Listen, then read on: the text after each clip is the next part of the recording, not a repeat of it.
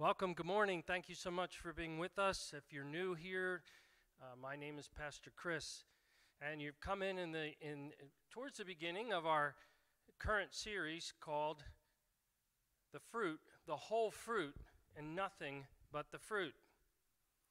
Basically, I'd like you to imagine that you're in a courtroom and you've been charged with having the fruit of the Spirit.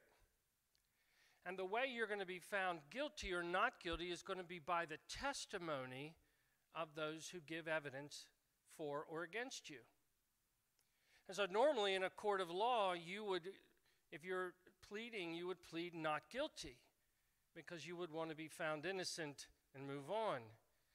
But as followers of Jesus Christ, we want to determine, when looking at the fruit of the Spirit, are we showing that in our lives, and so that we would be able to plead guilty as charged? And so we're looking in two passages for this series, John 15, 1 to 15, and Galatians 5, 22 to 23. That is where the actual fruit of the Spirit is found. Now what we learned, last week we looked at the first fruit, which is love. And we learned from John 15, 1 to 15, that Jesus is the vine and God is the vine dresser. And today we're going to be looking at joy. And joy is hard to explain. You know, we'd like to look at what's the difference between happiness and joy. So what that difference is what we're going to look at today. Now, I'm sure you know by this time that last week, the church that Fran and I left to come here to Echo Valley Church, called Impact Church in Chester County, they decided for their mission project this year to send a group of people up here for a week and help do projects around the church. They were doing this as a love offering. This was showing the love we talked about last week. So make sure you go around the building and check out some of the things that were done. We have some slides, and as we run through the slides, as I'm talking, you're going to see people coming together. They were doing painting. We had to put new piping of our downspouts out there. We redid the bathrooms. We had electrical work done. The list just goes on. And as you go through the slides, and as they play behind me, you can see the different ways that Impact Church made an impact here at Echo Valley. So when we look at love the Lord, we're called to love the Lord with all our heart, mind, and spirit, and to love our neighbor as ourself. That's first meant for us as fellow believers within each other, and then it's for our fellow man. So Impact Mission Week was a perfect example of that. It was love in action. As a Christian, our love should be as clear to see as our hair color or the color of our eyes. It is a natural result of being connected to Christ. It should happen without trying. And joy is similar as well. So how can we show our love and our joy? Well, it was evident by the team that came up here to serve. They showed their love for Fran and I, as well as you, as their sister church. It was all about relationship. And as you can see from the slides behind me, there was lots of time for fellowship. Young teenagers were here working and putting in a labor of love here from this church, working along with Impact. We had fellowship over meals. There was just time to come together as God's family. And even though we were two different churches, we showed the love of Christ to each other. There are more slides on Facebook, so make sure you get a chance, if you get a chance, to check them out. So as we begin to look at joy, consider this. Happiness is because of, and joy is in spite of. So starting and looking again in John 15, 1 to 15, let's look at verse 2 of John 15. It reads this way: He cuts off every branch of mine that doesn't or does not produce fruit. And so point one would be the living dead, removing dead wood. It says that he cuts off every branch that doesn't produce fruit. We said last week that fruit is a natural product of being connected to the vine. So what does it mean he will cut off the non-producing dead branches? Well, there's a parable told by Jesus in Matthew 13, verses 3 to 9, about a farmer who is planting and he's throwing seed, and the seed lands on different types of soil. The first soil is a footpath, and when the seed is thrown on there, the birds come and they eat it up because it cannot get down because the dirt is crushed and pushed down too much for anything to get into it. The second example was shallow soil, but under the soil were rocks. And so it sprouted quickly, but then withered and died because the roots could not take because of the rocks underneath. The third area that he threw seed grew up with thorns that choked out the tender plants. And the fourth area that was sown was fertile soil, and it produced a large crop. So recently we had work done at our house, and they seeded the ground, and then they put some straw on top of that seed to protect the seed from the birds. It matters where the seed goes and whether it can be born again and grow. So then Jesus gives his disciples the meaning of that parable in verses 18 to 23 of chapter 13 of Matthew, and it reads this way. Now listen to the explanation of the parable about the farmer planting seeds. The seed that fell on the footpath represents those who hear the message about the kingdom and don't understand it. And then the evil one comes and snatches away the seed that was planted in their hearts. The seed on the rocky soil represents those who hear the message and immediately receive it with joy. But since they don't have deep roots, they don't last long. They fall away as soon as they have problems or are persecuted for believing God's word.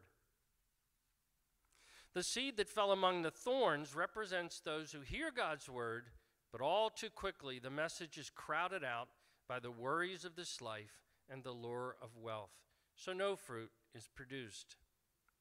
The seed that fell on good soil represents those who truly hear and understand God's word and produce a harvest of 30, 60, or even 100 times as much as had been planted. So what can we get from that? So God, as the vine dresser, will remove any dead branch that isn't bearing fruit. Now, John MacArthur says that these branches are a picture of apostate Christians who never genuinely believed and will be taken away in judgment. The transforming life of Christ has never pulsated within them. Now, from a horticultural aspect, dead branches can have disease and decay, and if left untrimmed, the vine will develop long, rambling branches that produce little fruit because most of the strength of the vine is given to growing wood, and therefore the vine dresser removes the dead wood from his church. So let's read the rest of verse 2. We'll start again at the beginning. He cuts off every branch of mine that doesn't produce fruit, and he prunes the branches that do bear fruit so that they will produce even more. So point 2 is addition through subtraction, potential for more. As a believer in Christ, we are joint heirs with Christ. We are children of God. And when we are connected to the vine and the Holy Spirit is flowing through us, we will naturally produce fruit. This is something that is involuntary. We can't make it happen. So how should we see the pruning process? Well, if we look at a verse in Hebrews 12, 5 to 8, it reads this way. And have you forgotten the encouraging words God spoke to you as his children? He said, my child, don't make light of the Lord's discipline, and don't give up when he corrects you. For the Lord disciplines those he loves, and he punishes each one he accepts as his child. As you endure this divine discipline, remember that God is treating you as his own children. Who ever heard of a child who is never disciplined by its father? If God doesn't discipline you as he does all of his children, it means that you are illegitimate and are not really his children at all. So why do we, as earthly parents, discipline our children? We do it to instill obedience, wisdom, accountability, humility, and respect and love. As children of God, we should welcome times of trials that show us and show we belong to God as our Father. God desires for us to focus on Him, which therefore creates a stronger connection, which in turn creates more fruit to show we belong to Him. So now let's look at another verse in John 15 about joy. And point 3 is remaining in His love produces inexpressible joy. Verse 11, chapter 15, verse 11 reads this way: I have told you these things that you will be filled with my joy. Yes, your joy will overflow. 1 Peter 1, 8 and 9 reads this way: You love Him even though you have never seen Him. And though you do not see Him now, you trust Him. And you rejoice with a glorious, inexpressible joy. The reward for trusting Him will be the salvation of your souls. John Piper defines joy in this way: a good feeling in the soul produced by the Holy Spirit as He causes us to see the beauty of Christ in the Word and in the world. So let's break that down for a second. A good feeling. It's not an idea, a conviction, a persuasion, or a decision. It's a feeling or emotion. You can't control, or I rather would like to say, you don't have control over how you feel about something. It just happens to you.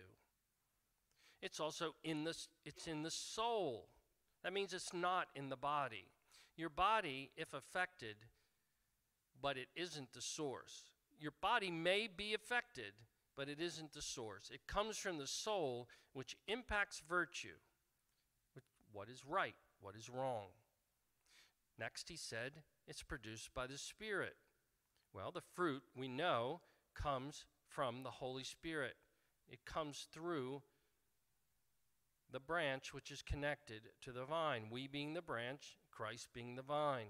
The Holy Spirit is what runs through us and helps us produce that fruit. He goes on to say it causes us to see the beauty of Christ. We ask God to open the eyes of our heart. And he said, we see Him in His Word and the world. His Word in nature, works in people, etc. So when we consider joy as a fruit of the Spirit, we should not focus too much on the one fruit, but in the entirety of the fruit. So as we are transformed, we will exhibit the fruit naturally. As we need to exhibit any individual fruit, God will prune us to produce more and better fruit. Charles Stanley speaks of this in his Life Principles Bible. He said that we should not focus too heavily on any one fruit too much. We will identify a fruit that we need to improve and work on it, and then identify another in need of improvement and work on it. This causes us to disregard the work of the Spirit. He says the fruit of the Spirit is from the Spirit as the producer. We are merely the bearers. The fruit of the Spirit was never intended to demonstrate our dedication and resolve. Rather, it reveals our dependency on and our sensitivity to the promptings of the Spirit. The fruit we display for others to see is a result of our connection to the Spirit and Jesus. It happens naturally. It cannot be produced by our hard work or intentionally. So, what does inexpressible joy look like? What is the difference between happiness and joy? How do I know if I am joyful? In our culture today, joy and happiness are used interchangeably. But I think we know the difference between the two. We are talking about biblical joy. Let's look at some common types of joy. How about times of celebration? Weddings, a birth of a baby, graduation. How about a job promotion or an award for a job well done? That would cause us joy, but that's a common type of joy. How about a time of achievement? You graduate from college or you finish a difficult job. You've been trying to lose weight and you reached your number that you wanted to get to. Weight loss. Or how about just ending a bad habit that you've been struggling with? How about in relationships with your spouse, your child, or a friend? You can have joy with them. There's unexpected joy, like you get an inheritance that you didn't know you were getting, or rebate that you get back from your taxes, or a refund on something that you paid. That would bring unexpected joy, something you didn't plan on happening. And then there's just life joy, life itself. You know, there are non-Christians that are joyful. In some instances, they're even more joyful than Christians. But without the joy of the Lord, people are really inwardly miserable.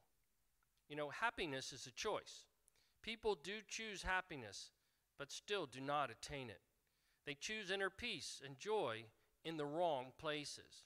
Through materialism, sexual situations, positions of power, you add it to the list. But biblical joy is different.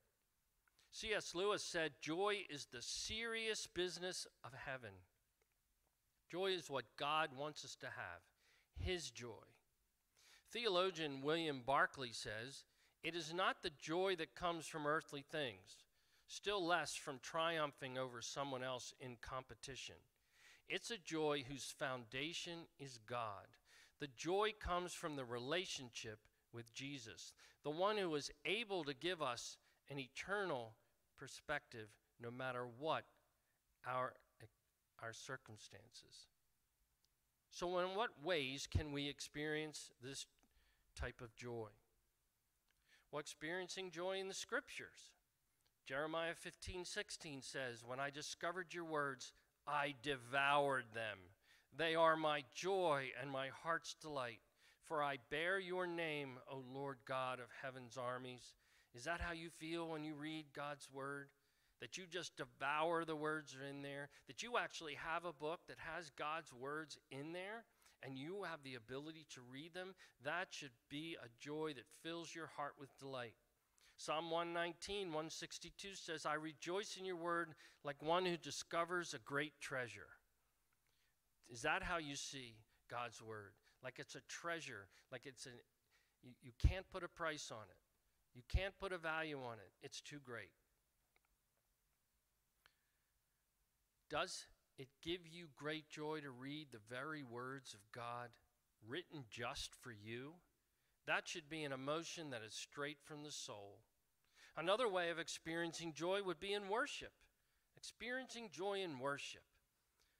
Psalm 100, 1-3 says, shout with joy to the Lord, all the earth. Worship the Lord with gladness. Come before him singing with joy. Acknowledge that the Lord is God. He made us and we are his. We are his people, the sheep of his pasture. Do you experience joy as you worship the God of the universe? Do you feel the emotion of what you are singing? Does it go all the way to your soul? Remember, I gave you the image that what we do here is practice for when we are in the presence of God. When you're in the presence of God, will you stand there and not participate when in his presence? Or will you shout to the Lord with all your being? Another way to experience his joy is in his presence.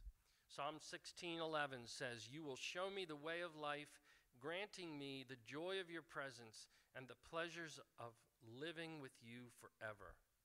You know, it's no accident that I'm including different psalms to show what joy should look like.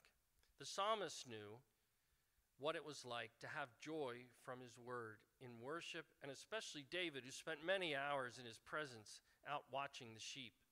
Spending time with him in his word, in prayer, in fellowship with him is being in his presence. The mere thought that you can have that access should fill you with so much joy you can barely contain yourself. You know, Fran and I are passionate people. We feel deeply, we laugh heartedly, we love completely, and we cry regularly. If you were here over this past week when Impact Church was here and our friends came up, you may have confused tears of joy for tears of sadness. Fran regularly felt such gratitude for all the people who came to serve the church and us. She was asked if she was sad. So, joy can show itself even through tears. David calls for dancing. Raised hands exhibit awe and praise and love and thankfulness. The question remains, are we to be happy all the time, to be joyful? No. But it should be something that never leaves you, because it's not tied to our circumstances. Happiness is because, and joy is in spite of. We can also experience joy in hardship. All right, Pastor Chris, how can we be called to have joy during trials and hardships? Well, Romans 5:3-5 states it this way. We can rejoice, too, when we run into problems and trials, for we know that they help us develop endurance. And endurance develops strength of character, and character strengthens our confident hope of salvation. And this hope will not lead to disappointment, for we know how dearly God loves us, because he has given us the Holy Spirit to fill our hearts with his love. Now, I was reading a story recently about this man who was on a hike, and as he was walking through the woods, he spied this cocoon on the branch of a tree. And he was really intrigued about this cocoon, and so he decided to cut off a piece of the branch with the cocoon on and take it home with him. And he set it up under a lamp, and he watched it over a few days. And finally, at one point, the cocoon started to move, and whatever was inside of it was retching and turning and struggling to come out of the cocoon. And finally, it started to open, and he could see that inside was a moth, a huge emperor moth, and it was struggling and struggling to get out of this cocoon. It had created a hole in the end, and it was just trying to push through the end. And the man thought, surely he's never going to be able to get through that small hole, so I will help him. And he took an implement, and he cut the cocoon and released the moth from the cocoon. Unfortunately, the moth came out disfigured because its wings were flat against its body.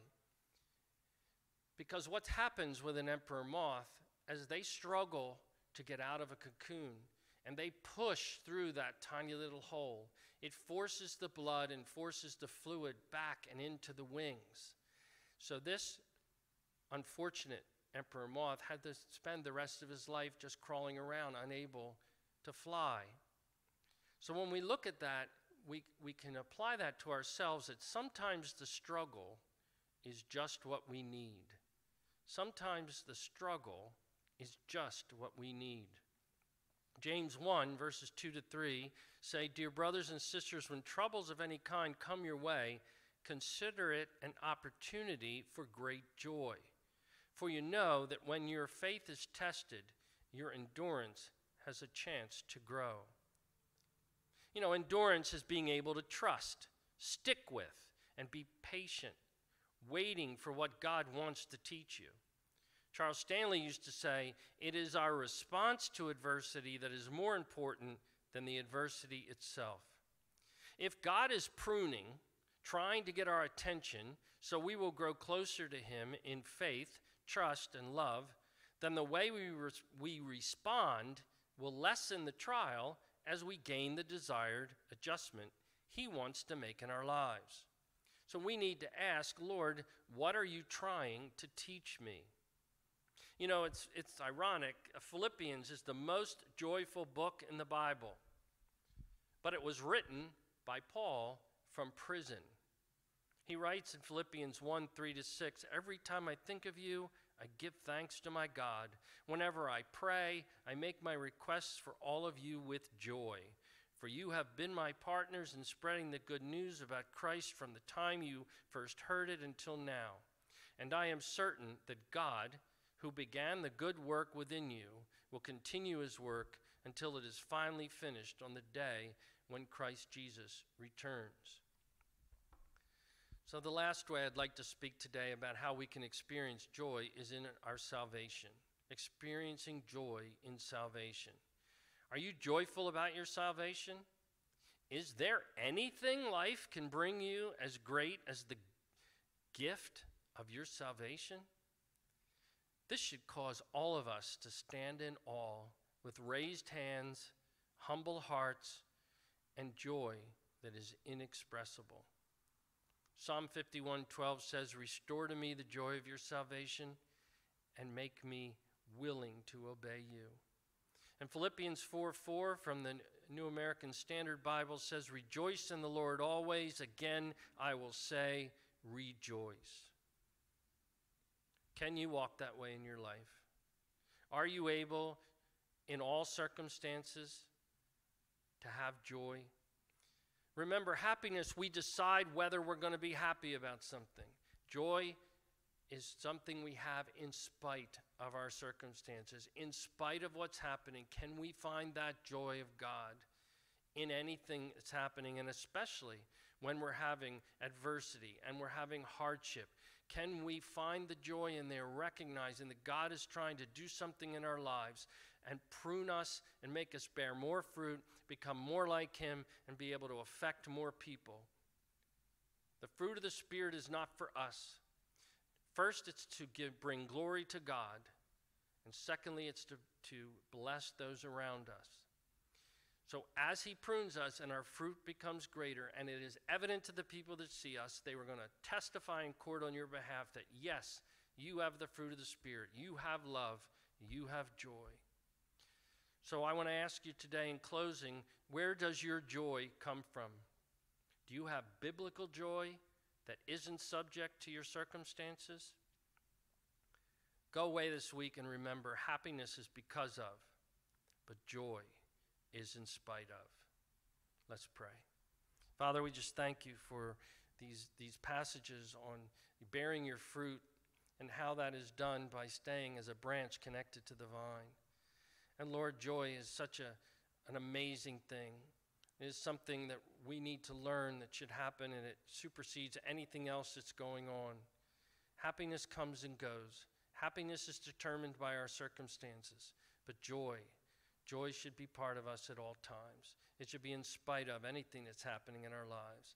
And it is a joy that everyone else should see and want to be attracted to and find out where our joy comes from. It's because you are our God and you sent your Son as our Savior. And because of that, the fruit is coming out of us. Lord, thank you for this series as we look to see the things that should be coming from us naturally because of our connection to you.